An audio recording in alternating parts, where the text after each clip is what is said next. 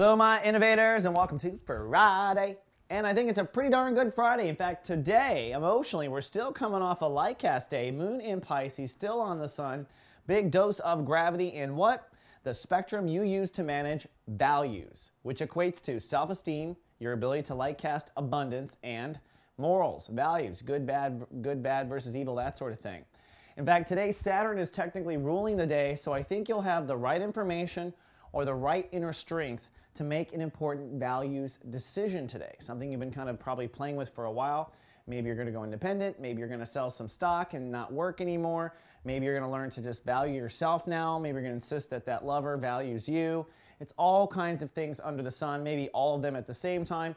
And Aquariuses today, I think, after the light cast, are starting to really understand their value and their potential in manifesting value. Abundance, as we say in spiritual terms.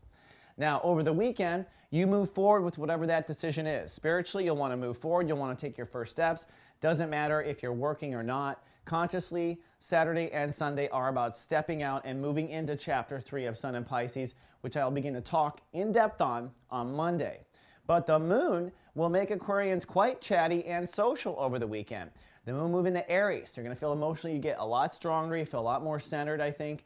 And it's a good position for you to journal, to see your therapist, to talk to a close friend, to get things off your chest. Through the weekend, I expect Aquariuses to be very clear on how they feel about certain things and even more prepared to communicate that clarity to others and to themselves. Sometimes it's just about you figuring out and having a discussion with yourself about your feelings. So if you've been putting off some sort of processing, wait till Saturday and Sunday. I think you're going to be feeling very strong, and I think you'll be quite clear on it.